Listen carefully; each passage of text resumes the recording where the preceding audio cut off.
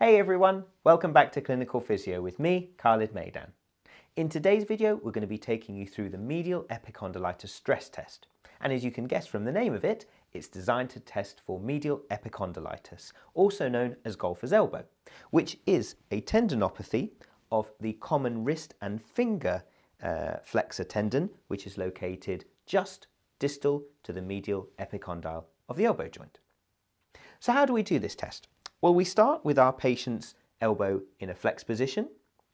We then passively fully supinate the forearm before we passively extend the wrist and then passively extend the elbow.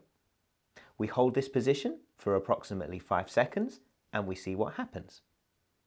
A positive outcome in this test would be the reproduction of symptoms around the medial epicondyle or just distal to that, as we said, which is where the common flexor tendon of the wrist and fingers is located.